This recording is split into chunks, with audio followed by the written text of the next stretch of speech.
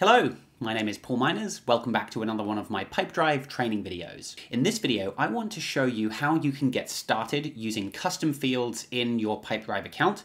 I'm going to explain some common mistakes to avoid, and I'm going to share some tips on how to customize your fields for different pipelines, different settings, and how we can take advantage of the new calculated fields feature. If you have any questions at the end of this video, feel free to leave me a comment below.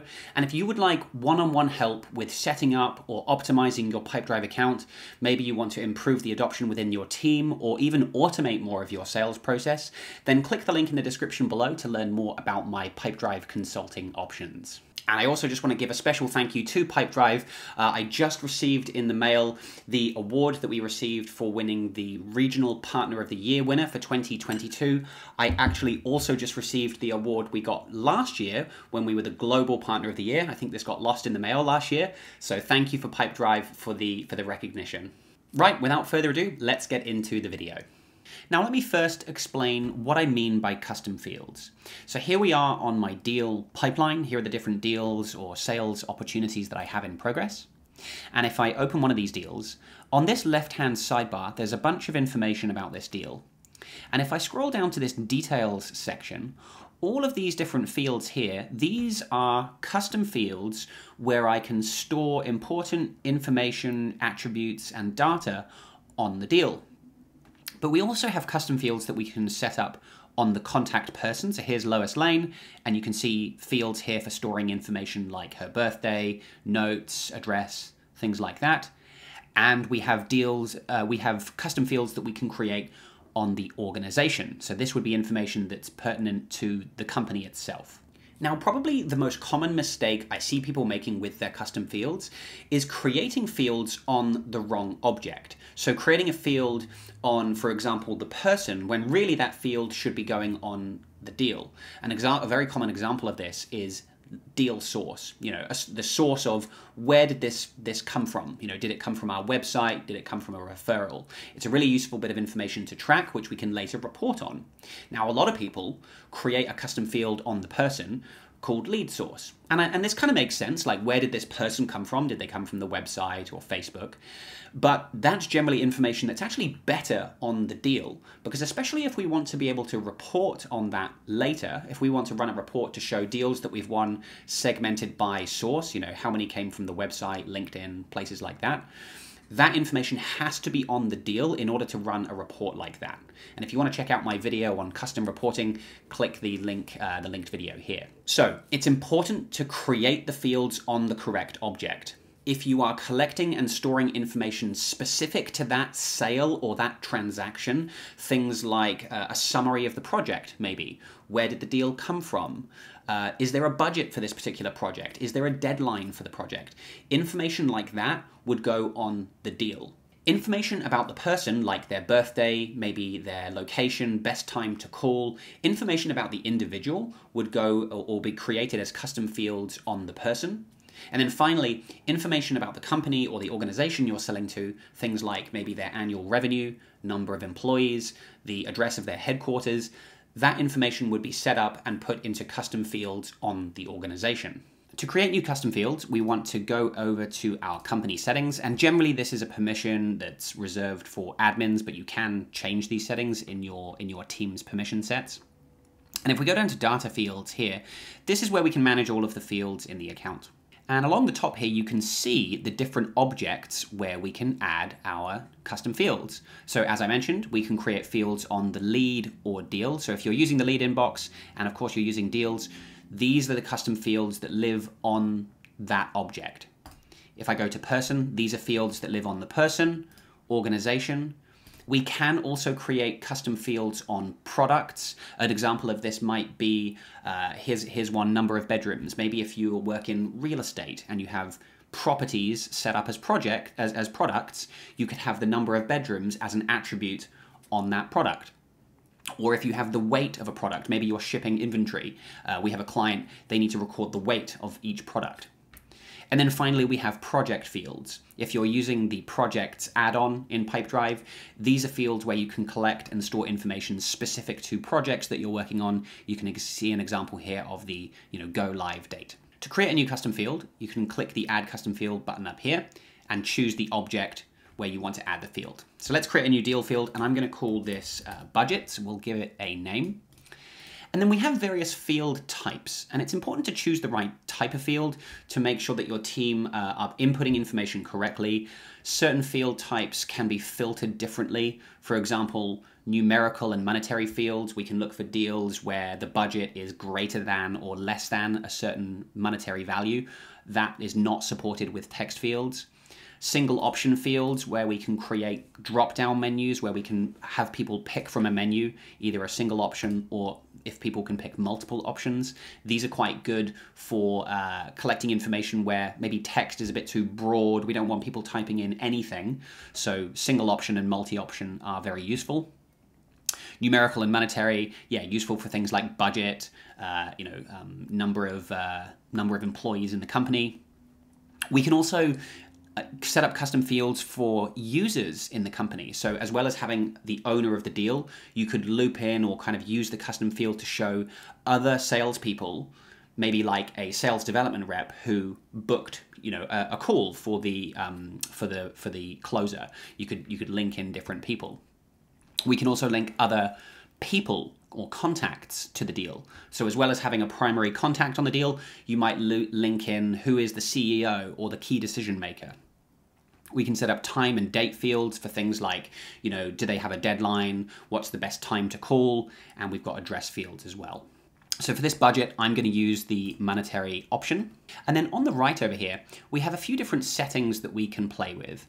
So the first is we can choose whether we want this field to be pinned in the detail view. So what does that mean? In the details section here of the deal, so these are our deal custom fields, there's this option to expand or collapse the fields. So enabling the option to pin it to the details view means the field is always visible. So these ones here, summary, booking date, time, etc., they are always visible even if they're empty. There's no date in here at the moment, but the field is still visible. And then if I expand, I can see all these additional fields, almost like secondary or less important information, which I can hide if I need to. So enabling that option lets me make that field always visible. I can then choose if I want this field to be fillable when I create a new deal from the menu.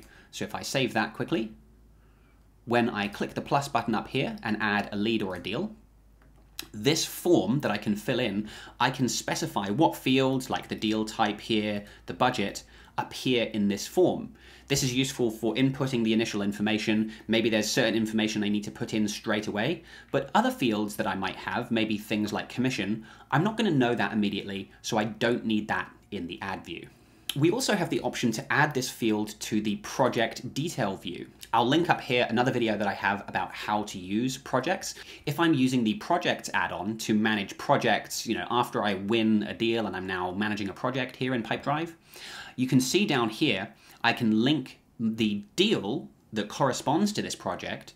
So I can see the Tim Cook Apple deal in here. And by enabling that option to display the custom field in the project, I can see those fields in here.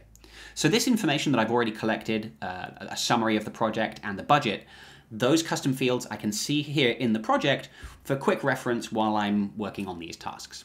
Thanks to a recent update, we now have the ability to customize what pipelines this custom field appears on. So if I go back to my deal pipeline here, you can see I've got multiple pipelines here for different revenue streams or different sales journeys that I have. So I have a normal sales pipeline, I've got a mortgage pipeline, sponsorship pipeline, and so on. And I might have certain custom fields that are only relevant to some pipelines. So what I can do, if we edit our budget field, I can say, I want this budget field to appear on the sales pipeline, but it's not really relevant to renewals or prospecting, so I'm going to disable those. So now, if I create a deal on one of these two pipelines, this field won't be there. It basically won't exist for a deal on those pipelines. So this is really useful if you have different revenue streams, different sales journeys, which require different information to be collected, and it's going to keep that details view nice and clean. And finally, down here, we have some quality rules.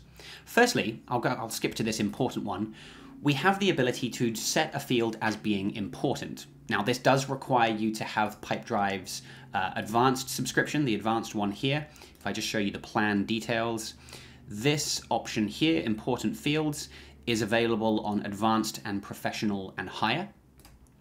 What an important field means is if I say, okay, on my sales pipeline, when I get to the needs defined stage or later, I can make this field important and it gets highlighted, and it's sort of going to prompt the salesperson to fill this in.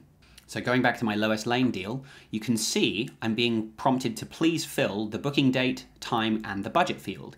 These are all important fields because I'm at this needs defined stage. If I want to take this a step further, I can even make the field required. And this is actually a professional feature, being able to set up a field as required, but this is really useful for basically forcing your team to input the data when the deal gets to the correct stage. So I could say, again, on my sales pipeline, when we move the deal to proposal sent or any of the later stages, or if I mark my deal as won or lost, or actually I probably wouldn't do that one, in order to move the deal to that stage, this field has to be filled in. So if I look at my lowest lane deal again, you'll see the budget field has now turned red. This is basically saying this field is now required, and for me to move it to the next stage, proposal sent, if I try and do that, you see Pipedrive is going to pop up this box and it's going to ask me to put in a value, and now this gets filled in and you can see my budget field has a value in there. This is a really useful feature and definitely a reason to consider upgrading to that professional plan, because it's going to require your team to fill in and put information in the correct place. And Pipedrive is the kind of tool where the quality of the input determines the quality of the output. If you want good reporting, if you want to be able to segment and analyze your deals and your sales data later, we need to have information in the CRM. And one of the ways that we see clients really underusing Pipedrive, or where they're not getting as much value as they could, is when data is not input correctly by the sales team. So requiring information to be filled in is a really useful way of improving the quality of the data capture in your account.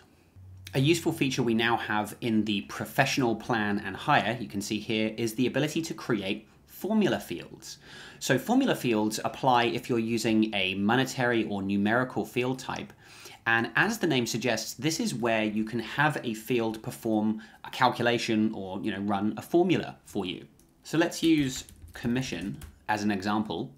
Down here, I can put in my formula and I can type the £, and you can see this brings up different numerical sort of attributes of the deal that I can use in my calculation. So a lot of these are either custom fields, like there's my deal budget field that I created before. And a lot of these are just system fields, like the activities to do. That's just a part of Pipedrive. It's not a custom field. It's just sort of a number on the deal. The deal value, of course, probably one of the most useful ones is what's the deal worth.